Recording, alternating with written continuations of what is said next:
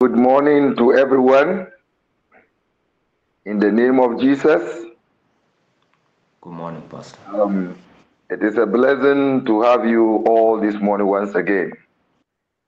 And I must say that it is early this morning, but looking at the number that is here, I can always say that may God bless you guys. You are very committed, and I know in God's own time, He will reward you richly. This morning, I have a very wonderful message for you in this devotion. And I title it, Faith in God, Give Purpose to Life. Faith in God, give purpose in life. Give purpose to life.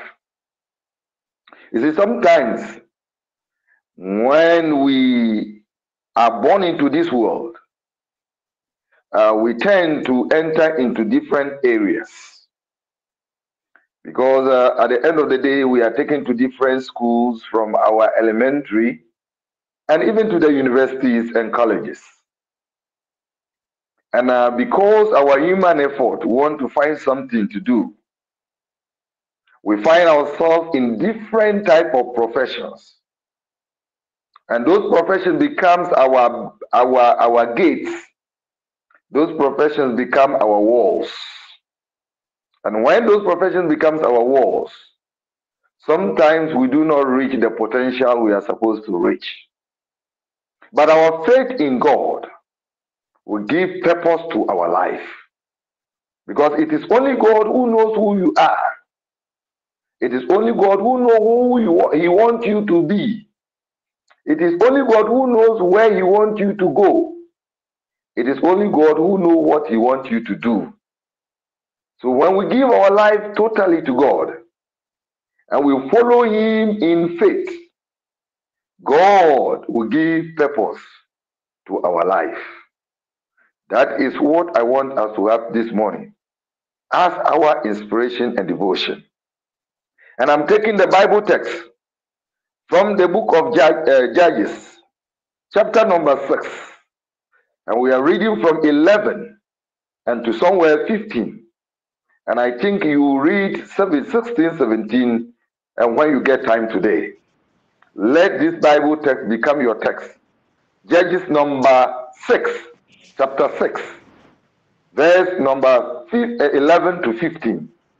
Judges 6, verse 11 to 15, no problem. As we read, take it from me.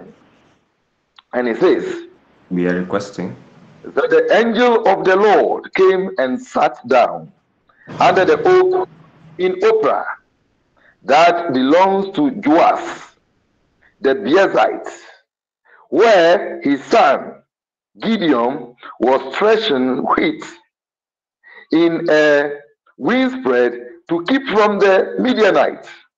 12. And when the angel of the Lord appeared to Gideon, he said, "The Lord is with you, mighty warrior." "Pardon me, my Lord," Gideon replied, "but if the Lord is with us, why has all this happened to us? Where are all his wonders that our ancestors told us about? And when they said, Did not the Lord bring us up out of Egypt? But now the Lord has abandoned us and given us into the hands of Midian." 14. And the Lord turned to him and said, "Go in the strength you have, go in the strength you have, and set Israel out of Midian hand. Am I not sending you?" 15. "Pardon me, my Lord," Gideon replied, "but how can I save Israel? My clan is the weakest in Manasseh, and I am the least in my family." May God bless us this morning in the name of Jesus. The message I want you to we are requesting that perhaps you could turn your video on. all right, that will be fine. The message I have for you this morning is that the Lord God is with you, mighty man of valor. The Lord God is with you, mighty man of strength. And you know, God has called you the way he has called Gideon. He called Gideon, who was a farmer, because Gideon was thrashing wheat. And Gideon said, how can I, a farmer, become a mighty warrior? How can I, a farmer, become the one who will save Israel from the hands of Midian? And Gideon started giving God excuses. He said it in chapter 15. Pardon me, my Lord. Gideon replied, and he said, but how can I save Israel? My clan is the weakest in Manasseh, and I am the least in my family. Most of the time, that is what we say. When the word of God comes to us and push our hearts to do something mighty for the Lord, we say we are from the poorest of the communities. We are from the poorest of the families. Our parents are not even Christians. Some of us say, oh, how can we be mighty of this nature? And we say, oh, if the Lord is with us, why are we in trouble? If the Lord is with me, why have I not found a partner to marry? If the Lord is with us, why am I not getting job after school? If the Lord is with me, why am I so sick and I am not getting healing? This morning, the message is coming from Judges chapter 6, verse 11, going, that indeed the Lord is with you, because faith will give you purpose in life. If you give your life and everything under the control of the Lord God Almighty will take you to places you never dreamt of. He will use you mightily for his glory in the name of Jesus. Looking at this passage, Gideon was a farmer, as I said before, but the Lord wanted him to be a warrior. The way God sees you is not the way you see yourself. So stop giving excuses. The way God sees you is beyond your reasonable doubt. So stop giving God your history, because I want to tell you, God sees you different. And God knows you even when you were clot of blood in your mother's womb. And God knows your parents. And God knew the name they were going to give to you. And God knows the place He wants to take you to. God knows they will call you Whitney. God knows they will call you Sarafe. God knows they will call you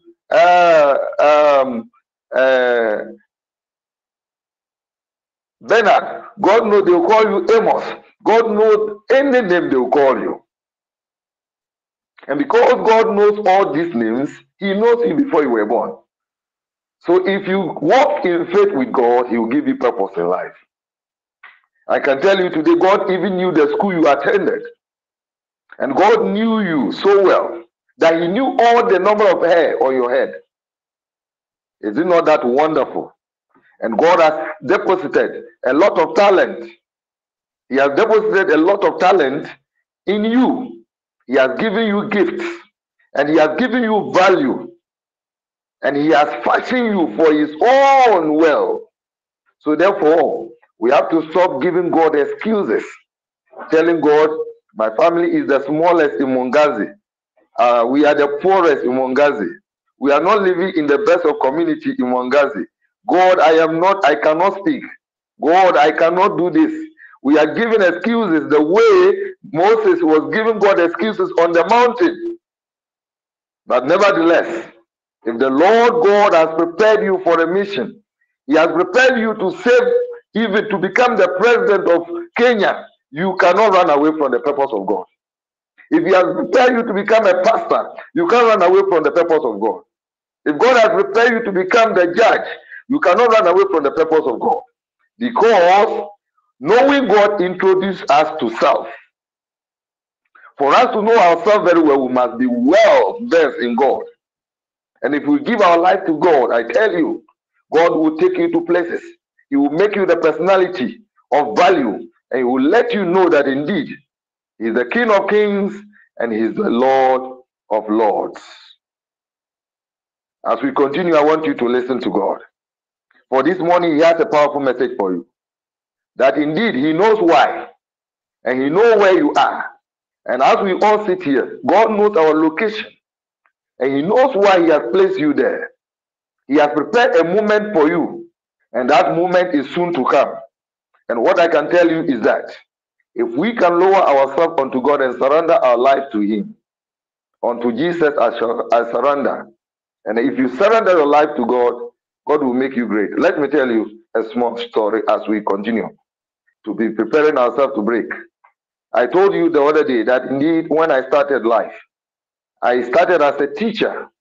I was teaching a secondary school, and I thought that was my calling. And I loved that job very much. But it got to a point my passion in that job has vanished. And I entered into climate change. And I thought, okay, this is the way God wanted me to be. And God was going to fly me around the world indeed, for me to champion the protection of the natural environment and to lower the temperatures in the world so that humanity will get sustenance. And indeed, it was giving me that particular kind of global flair. But never did I know that indeed God has another mission for me. And God wanted me to come into His ministry, for me to become a vessel for which He will use this as a channel to communicate His message. What I want you to know is that you can train as engineer, but maybe God wants you to be a communicator. You can be an aviation specialist, but maybe God wants you to be a pastor. Maybe you can be a nurse. Maybe God wants you to be an evangelist. What you need to know is that when we walk in faith in God, He will lower us and He will give us purpose in life. You may be a lawyer, and maybe God wants you to be the musician. I want you to know today that God's purpose for your life will stand. Your family history cannot stop God's purpose. Your condition currently will not stop God's purpose. Your financial status will not stop God's purpose, because God's purpose is supreme. Now let me take you to 16, 17 of the same text. That is Judges chapter 6 verse 16 to 17. And listen to what he said. And when he was saying, "Pardon me, my Lord," Gideon replied, "How can I save Israel? My clan is the weakest in Manasseh, and I am the least in my family." And the Lord answered, "I will be with you, and you will strike down all the Midianites, leaving none alive." Gideon replied, "If now I have found favor in your eyes, give me a sign that it is really you talking to me." And at 18, "Please do not go away until I come back and bring my offering and set it before you." Praise the Lord. Some of us are waiting for proof from God. Some of us are waiting for proof. Sometimes it's good for God to show you proof. Sometimes it's good. But I can tell you that keep your faith in God. Trust in the Lord. Trust not in your own understanding. Trust in not only in your own education, but trust in the mighty hand of the Lord. For the Lord knows His people, and the Lord knows where He wants you to be. And I want you to have that particular kind of conviction this morning, that your status of job will not stop God. Will not stop God for doing what He wants to do for you. God will always be God, and God will always show up for His people. And I tell you, young people of Mwangaza this morning, that this week God will show His hand upon you, and God will show His face upon you, and God will take you to places He wants you to be, and God will mightily manifest His life into you. Let me tell you what He said to Jeremiah. And when God called Jeremiah, Jeremiah gave the same message in Jeremiah chapter 1 verse 4. And if you read in 5, Jeremiah said, "Oh, for I am young, for I cannot speak. I can't speak, God." But God said, "Let me tell you, Jeremiah, I know you well. You can speak. Even when you were clothed in your mother's womb, I know you. And when you were clothed in your mother's womb, I appointed you as a prophet over my nation." So if God has appointed you, He knew you. All your weakness is in the palm of the Lord. All your weakness is known to God. But God wants to use you in your weakness, so that indeed it will be a glory to His name, that it will be wonders to the world. God wants to use you in your weakness. God wants to use you in every status you find yourself now. And I want to tell you, do not give God excuses. Don't give God excuses this week. Move in the mighty hand of the Lord and let God show you his favor. Move in the mighty hand of the Lord and let God show you his glory. Move in the mighty hand of the Lord and let God's greatness show upon you. And I can tell you that if you give God chance, God will make you the best. Because you know one thing, God is the maker, we are the clay. He can break us and rearrange us and mold us to the refined level he wants. Whatever that is missing in your life, God will replace it. Whatever that is misaligned, God will align it. And whatever that is impeding you, God will take it out. Because I tell you before, and I'm saying it once again, that if God has a purpose for your life, nothing will stop him. Nothing will stop God. It is time for us to open our heart unto the Lord and pray as we are praying this week. Tell God, tell me my purpose in life. God, take me to places you want me to be. God, position me where you want me to be. God, empower me for what you want me to live my life on this world. Let me have fulfillment in life.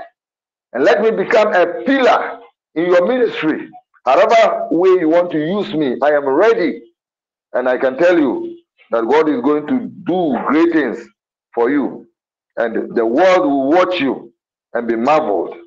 So I'm preparing for us to break into prayers this morning so that each and everyone will be able to put our supplication before the Lord. But what I want you to know is that for those that he has called, he has also justified. And those he has justified, he has also sanctified. And those he has sanctified, he has also glorified. So if God has called you, he has sanctified you. If he has sanctified you, he has also what? Glorify you. What you need is to place your life into the hands of the Lord. What do I leave you before we go for prayers? What I leave you is that God do not call the qualified. He qualified the call. God will not use angels. He will use men, men with passion, men with lust, men with weakness, so that we can communicate to our fellow men about who God is. And I can tell you, your story is what you are waiting for. Your story will be the greatest story in the life of other people. And people will use you as a point of inspiration. Your marriage will be an inspiration in Mongaza and even in Kenya. I can tell you, your employment will be one that will blow people's mind. Even though you are not employing now, your employment will be one thing that will blow people's mind. Because God will position you where he knows you'll be good for what he wants to use you for. So don't give up. Don't give up in whatever situation you find yourself. The Lord will by all means show up for you, and his glory will be so mighty upon you. I want to tell you that it is a moment for you. You are the epic that everyone is waiting for. It is your moment. You have to take that moment and you have to make it big because God is going to make it big. Concluding, you know how the story ended. The Lord God asked Gideon to assemble the men of Israel, and he assembled a multitude. And because God wanted to tell Gideon that indeed, I am the one going before you, and I'm the one going to fight for you, the Lord God told Gideon to reduce the men, and he reduced them to the minimum number, I think 300. And the Lord took them for battle. And that battle was one of the battles of victory. And indeed, Gideon became the mighty man of valor. He became the mighty warrior. So God is seeing you as a giant.